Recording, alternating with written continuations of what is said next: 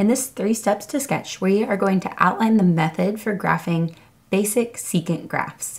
So those are going to be our secant graphs that are not shifted, whether that's horizontally or vertically. These will be unshifted graphs, so basic. They'll be in the form y equals a secant bx. And a couple notes. First thing, secant is the reciprocal of cosine. So if you can graph cosine graphs that are unshifted, it is just pretty much one extra step here, just knowing what a reciprocal graph looks like, and you'll be able to graph these easily as well. So if you are not familiar with how to graph cosine, go ahead and watch the 3 steps to sketch video on graphing unshifted cosine, and that will help a ton because you'll have almost all of the steps you need to graph basic secant graphs. All right, and then this is going to be, like we've said, for basic secant graphs, unshifted. If you do have a secant graph with shifts, you'll have a very similar method, but we'll adjust it ever so slightly. So I'll post a video for that in a little while as well. All right, so here are our 3 steps to sketch for secant graphs. First, we're going to find the companion equation. So that'll be the cosine version of the equation and all the essential info for that. So those steps will be all the same as finding cosine graphs.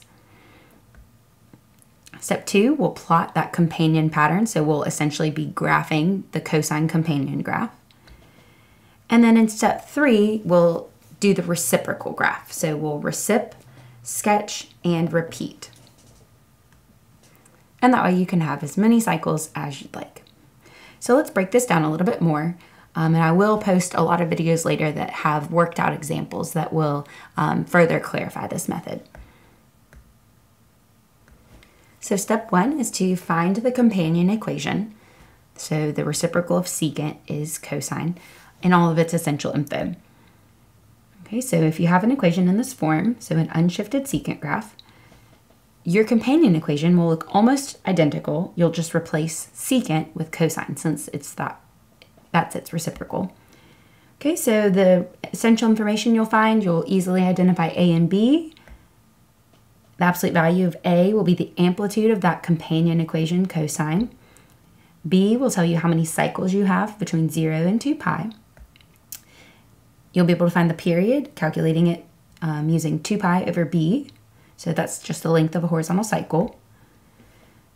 And you'll be able to choose some scale labels. So the way we do that in 3 steps to sketch is for the horizontal scale labels, you'll take your period and divide by 4.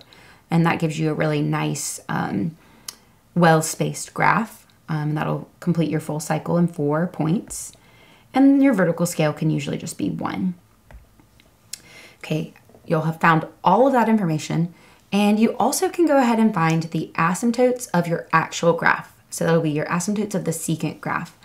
Remember, secant is just 1 over cosine. So the asymptotes of secant are going to happen anywhere cosine has an original 0 or x-intercept.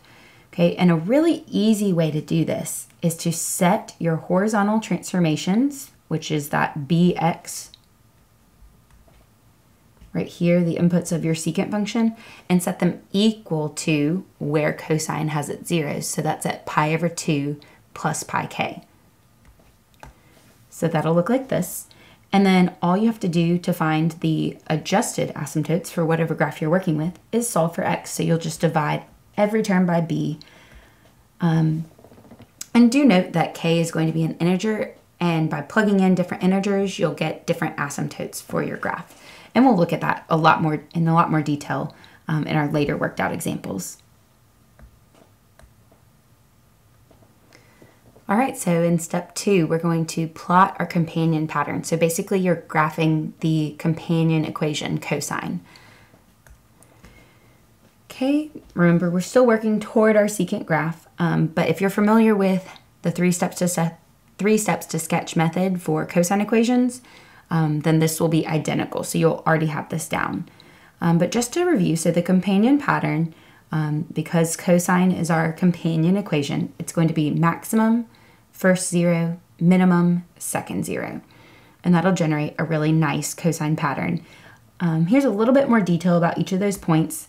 So you'll find the maximum at 0, and then whatever your value for A is.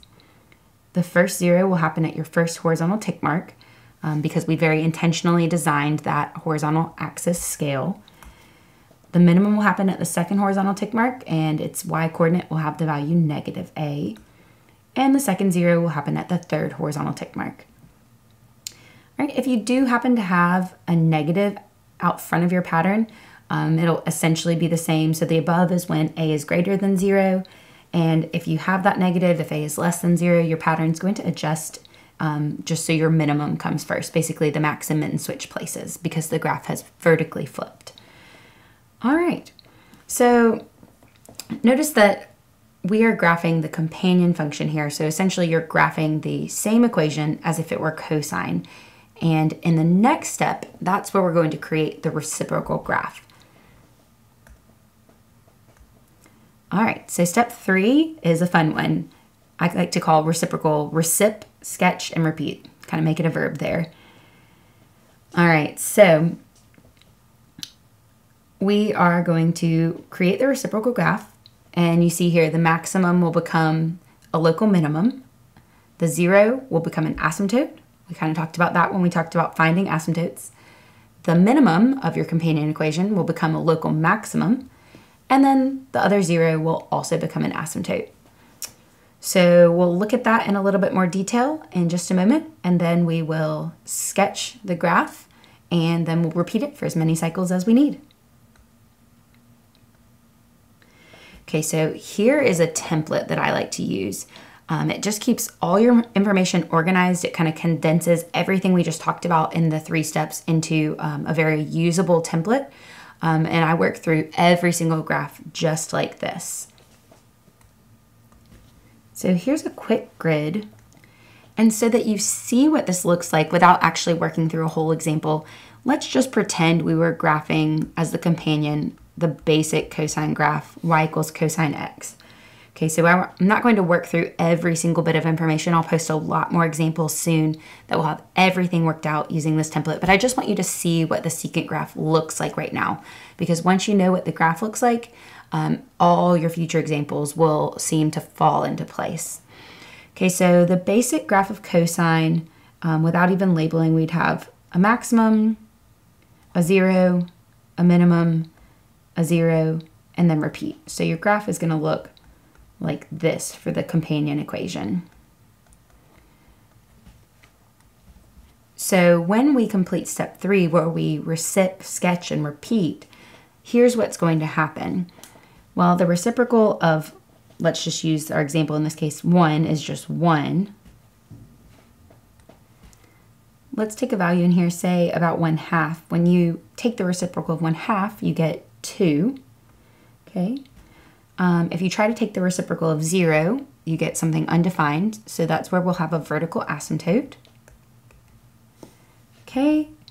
Reciprocal of -1/2, of course, is going to be -2. Reciprocal of -1 is -1. So you can kind of follow that through. We have another reciprocal of -1/2. And I'm just choosing values so we can see what this secant graph is going to look like. We'll have another vertical asymptote because we have another 0 that becomes undefined when we flip it. A 1/2 becomes a 2, a 1 stays a 1.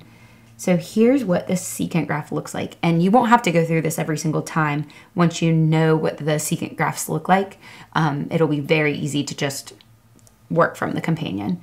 So we'd have a graph here. We have a curve here.